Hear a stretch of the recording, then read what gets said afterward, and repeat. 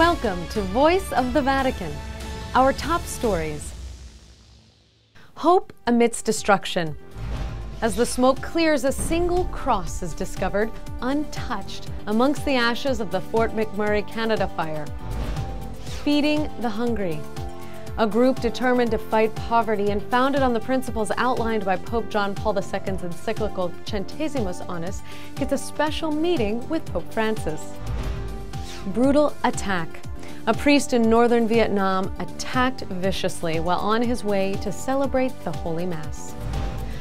Library on loan. The Vatican and the University of Notre Dame have teamed up, giving American academics access to the treasured works of the Vatican Library. Baby bonus. Italy's health minister develops a plan to counter the culture of death in the country and promote an Italian baby boom. Fighting for death. Canada moves to legalize third-party suicide, a move counter to its own history, law, and the very practice of good medicine. Building bridges. A Catholic bishop from Pakistan crosses contested borders into India, leading a pilgrimage with a message of peace. A moment of consolation. An American woman with terminal stage 4 cancer is tenderly embraced by the Holy Father in St. Peter's Square. Mercy Friday. Pope Francis stops by with a personal message of hope and mercy for a L'Arche home for the disabled in Rome. And a Marion celebration. Guests invited to the birthday party of a 5-year-old girl in Portugal got a surprise of their own when they found out the party's theme. And wait until you hear what it was. I'm Ashley Norona in Rome, Italy, and you're watching Voice of the Vatican, only on Shalom World TV.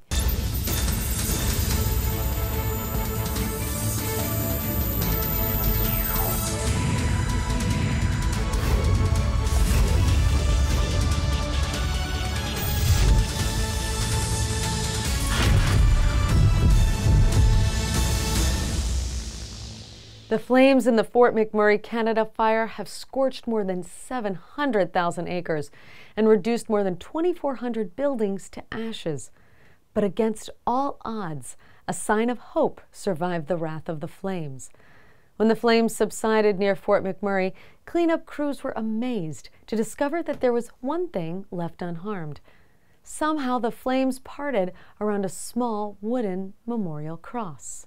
Michael Leclerc was only 29 years old when a car crash took his life 6 years ago. His uncle, who had raised Michael, had built the roadside memorial and hired a friend to make the wooden cross that held Michael's photo. Michael's aunt and uncle were forced to flee Fort MacMurray because of the fire and lost their home of 18 years and all of the mementos of their beloved nephew. From the safety of an evacuation center, the couple looked at photos of the destruction. But to their delight and disbelief, they caught sight of Michael's wooden memorial cross, the one thing left still standing amongst the ruins. We're praying for all those who've lost their property, belongings, and memories.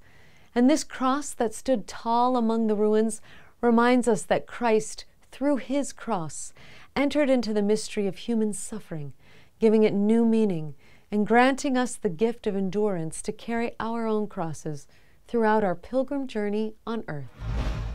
Their mission is sharing this church's social teachings on economics to the world, and their name is the Centesimus Annus pro Pontifice Foundation. And they recently gathered in Rome for a 3-day event with the theme Business Initiative and the Fight Against Poverty, the Refugee Emergency, Our Challenge. The highlight for the participants was a special meeting with the Holy Father.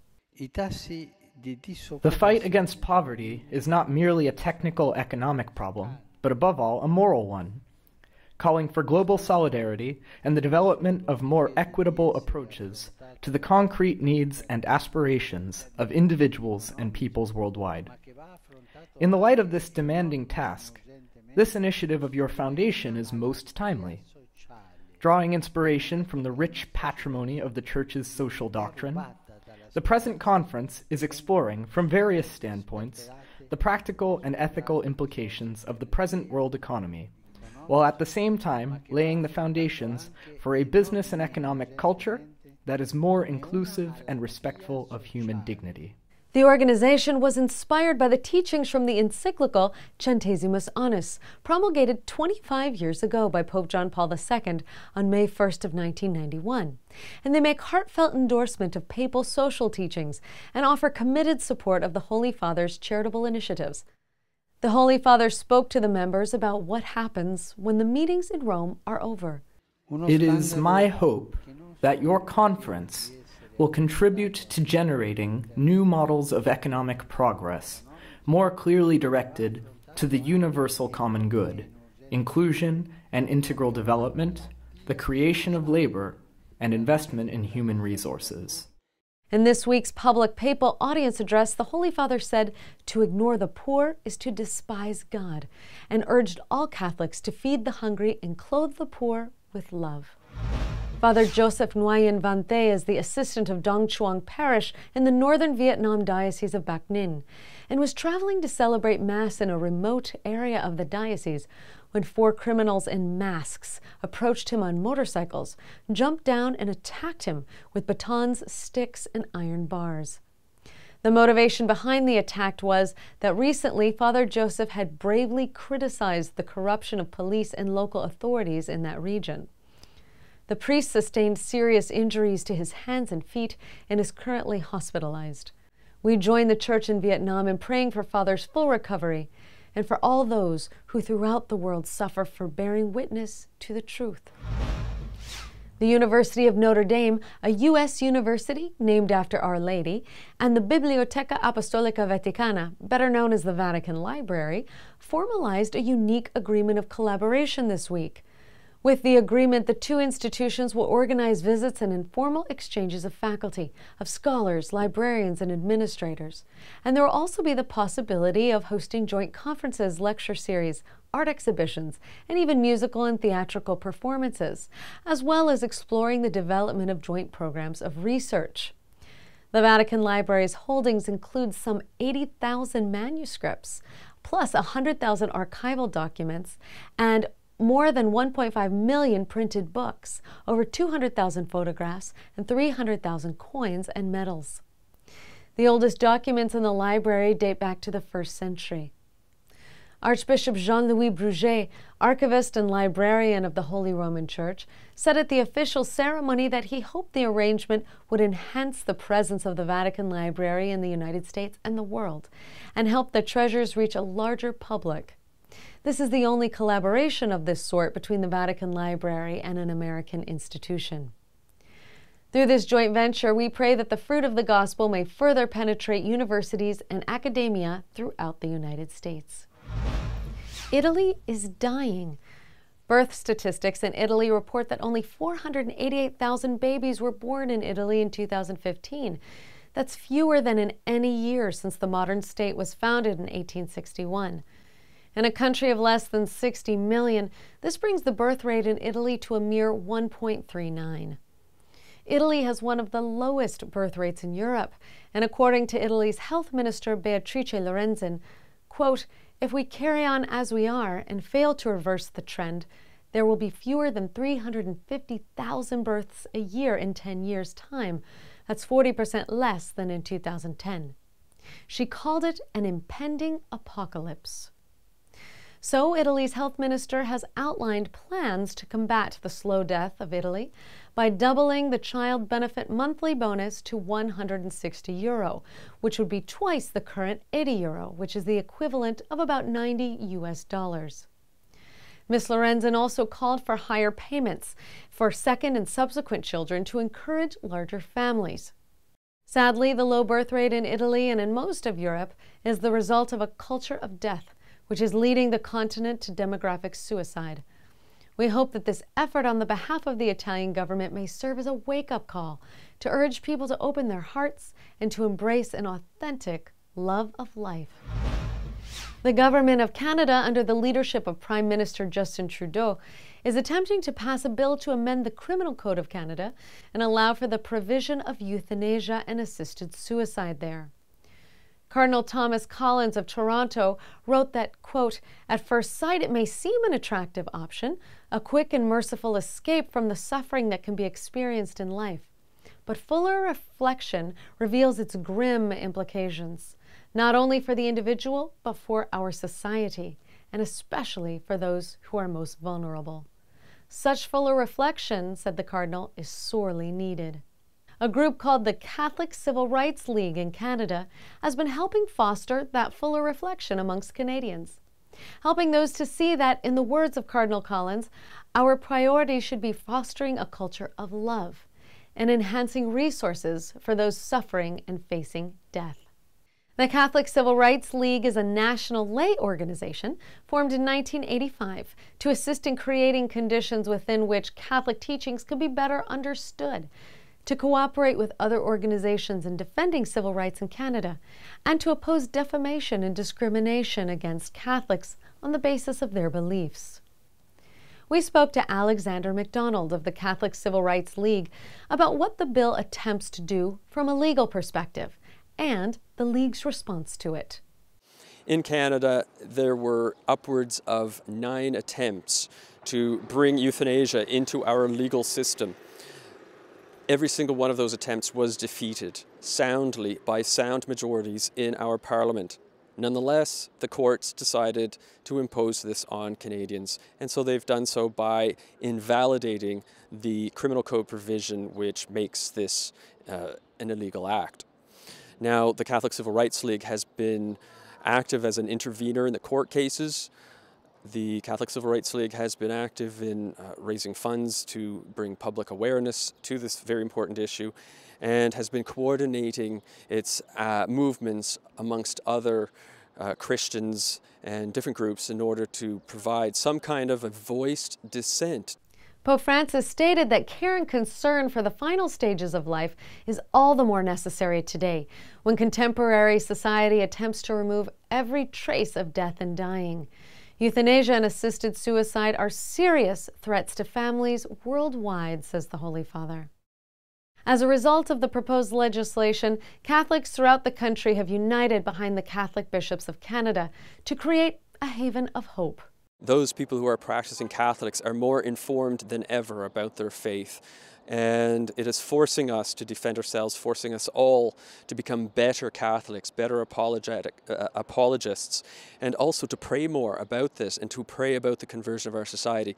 This bill is the result of what Pope Francis has referred to many times as our throwaway culture, where life has no value. As our Holy Father suggests, the defense of human life is done most effectively by demonstrating the beauty of life. Borders, even contentious ones, crumble in the face of unity in Christ. A bus full of pilgrims from Pakistan and led by a Pakistani bishop crossed a disputed border into the country of India, traveling 13 hours to reach the capital of Delhi. The two countries have fought several wars and conflicts since their independence in 1947, but this pilgrimage, with a message of peace and reconciliation, sought to bring the two rivals closer. They once shared the seat of the Archdiocese of Agra in India, but after the partition and independence in 1947, that changed. Among the many priests present was Indian Jesuit Father Joe Kalathil, who's been working on an initiative with children from various schools in India and Pakistan, encouraging hundreds of students from both countries to exchange letters of friendship. We hope this pilgrimage of peace will encourage a spirit of unity in Christ that transcends borders, culture, language, and politics. Fueled by her love of the Holy Father and her Catholic faith, Cheryl Tobin climbed on the back of a chair during a public papal audience in St. Peter's Square, hoping to catch the attention of Pope Francis as he passed. A former Master Sergeant in the Army Airborne Division, hailing from Clarksville, Tennessee, Cheryl didn't allow her stage 4 cancer or her prognosis from doctors of only 3 to 9 months to live to prevent her from fulfilling her heart's desire to visit the Eternal City and come face to face with Pope Francis himself. As the Pope was being driven past her and tens of thousands of others after the regular weekly public papal audience, Cheryl balanced herself on top of a plastic chair and waved her arms despite her very frail condition. Suddenly, the guards pointed to her, beckoning her to come forth from the crowd for a special one-on-one moment with the Holy Father. Pope Francis embraced Cheryl and kissed her head, which is bald from chemotherapy and misshapen from repeated skin grafts and operations to remove a tumor at the base of her skull. We pray for Cheryl and for all those who are sick and suffering, especially those who are terminally ill, that all find encouragement in the words of the psalmist and strength in our God who heals the brokenhearted and binds our wounds.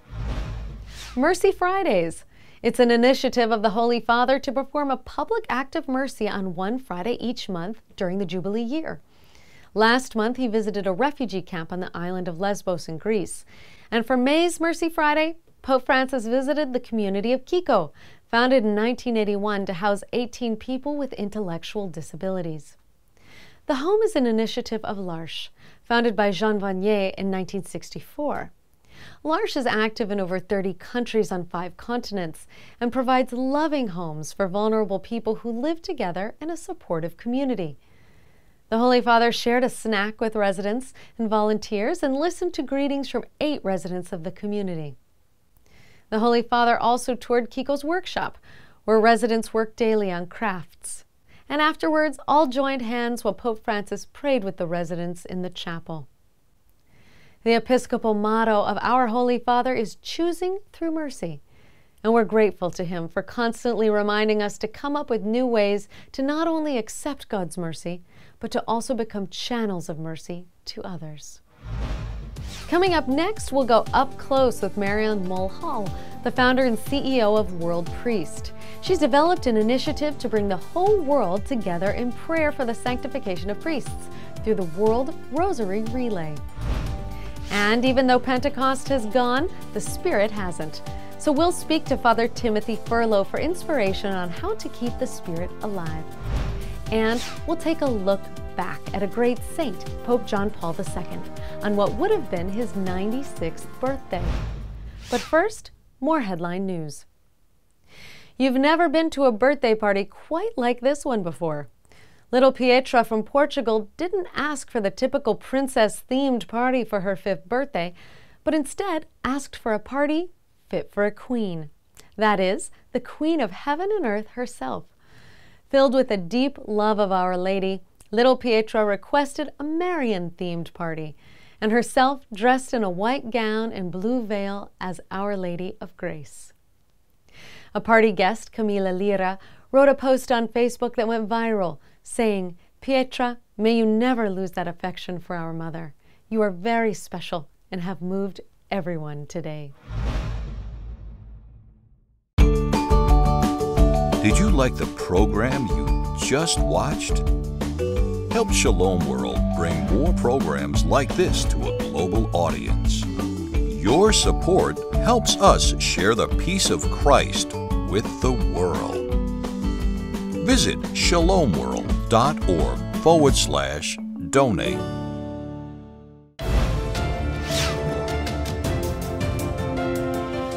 We know that our priests pray for us, but sometimes it's easy to forget how important it is for us to pray for our priests.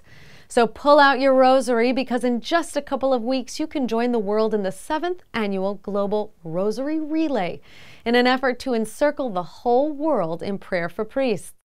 The entire concept of the relay is that at predetermined time slots throughout the day, a particular mystery of the Rosary will be prayed at each of the more than 100 participating shrines in more than 50 countries. The event begins at midnight on June 2nd in Siberia, and the Rosary then passes to the underground church in China, to New Zealand, to Australia, Europe, and the United States, and to all corners of the earth. The intention of the relay is to give thanksgiving to God for the priests who serve the Catholic Church, and to implore the protection and loving care of Our Lady for all her priestly sons. When the clock strikes midnight on the 3rd of June, the entire world will have been encircled in prayer for our priests via this 24-hour relay period of continuous prayer for the ministry of the priesthood. We spoke to Marion Mulhall, CEO of WorldPriest and founder of the Rosary Relay, who called the event a spiritual revolution and an invitation to the whole world. The great gift of this Global Rosary Relay means that the entire world of lay people And priests for that matter. I mean, priests can pray for priests, of course. So literally the whole world can get involved. And Rome will also get into the action, praying the Rosary right from the heart of the Church at the Vatican. The most exciting news of all is that this year, the Global Rosary Relay is officially closing the Jubilee for Priests, which begins on the 1st, the 2nd, and ends on the 3rd of June. And the Jubilee for Priests is a special retreat given by Pope Francis to the priests of the world. But he also encourages priests around the world and their bishops to, have similar gatherings as a retreat for priests. But we've got the incredible gift of closing the retreat with the Global Rosary Relay here in St. Peter's Square. Pope Francis has imparted his apostolic blessing on the Rosary Relay, and when the relay was started 7 years ago, Pope Benedict XVI also made a lasting contribution. They pray a very, very beautiful prayer, which His Holiness Benedict XVI personally wrote for the Global Rosary Relay, as that connecting link of one country passing on to the other. That connecting point is this beautiful prayer by His Holiness Benedict XVI. To participate, you can go to www.worldpriest.com to find a participating shrine or to simply join in prayer right where you are. You can watch more of that exclusive interview with Marion Mulhall at www.shalomworldtv.org/VOV.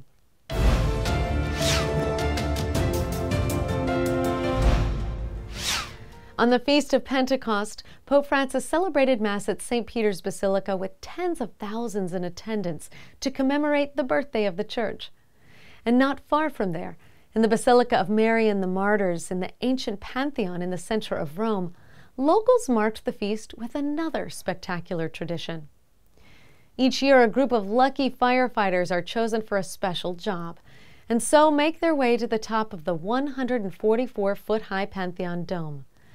This ancient structure, in the Guinness Book of World Records for the largest non-reinforced dome, it dates back to 26 BC, was once a Roman temple dedicated to all the pagan gods, and was later converted into a basilica dedicated to Mary and the Martyrs.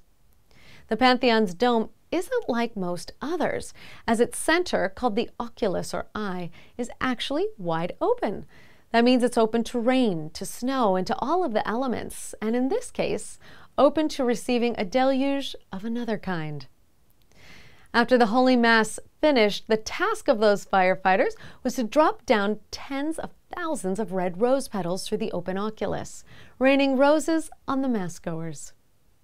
The rose petals represent the tongues of fire of the Holy Spirit, descending upon the apostles and Our Lady in the upper room.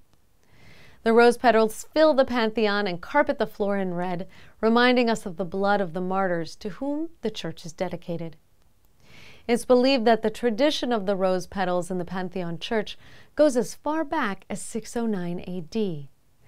As the soft petals gently float down, the choir chants the sequence of Veni Sancte Spiritus. And we rejoice because the Holy Spirit has indeed come.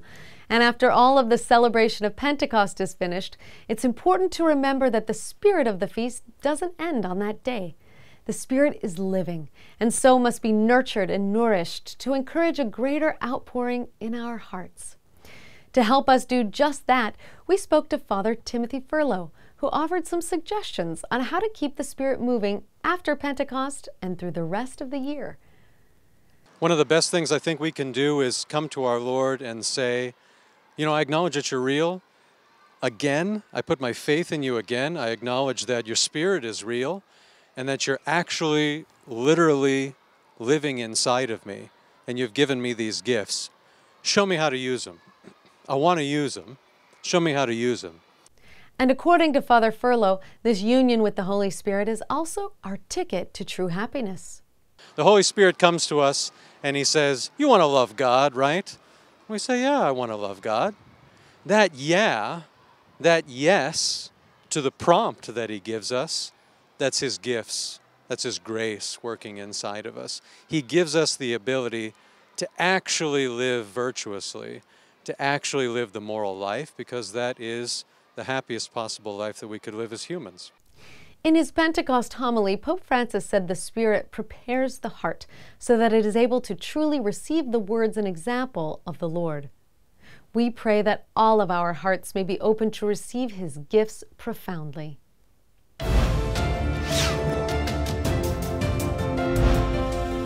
May 18th marked what would have been the 96th birthday of Pope John Paul II. Karol Joseph Wojtyła was born on May 18th in 1920 in Wadowice, Poland. His early life was marked by great loss. His mother died when he was 9 years old, and he was only 12 when his brother Edmund died from scarlet fever, and only 20 when he lost his father. As he grew, he became an accomplished athlete, especially enjoying skiing and swimming, a love that remained with him throughout his lifetime. While at university, he nurtured a love for poetry and theater. But sadly, his university was closed by Nazi troops during the German occupation of Poland. But in his heart, he felt God calling him to the priesthood, so began studying clandestinely at a secret seminary run by the Archbishop of Krakow, trying to escape notice of the Nazis.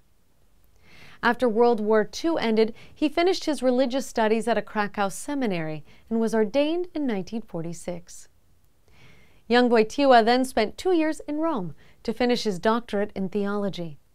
The rector of his seminary encouraged him to, quote, know Rome, emphasizing the importance of living in the Holy City, the place where so many saints had walked before him. In 1978, at the age of only 58, Cardinal Wojtyła was elected Pope, making him the first non-Italian Pope in more than 400 years. As the leader of the Catholic Church, he traveled more than any other Pope before him, visiting more than 100 countries. He was a charismatic figure, and Pope John Paul II used his influence to bring about political change, and is credited with the fall of communism in his native Poland. He's also remembered especially for his groundbreaking teachings on the human person, his personalistic theology, now known as theology of the body.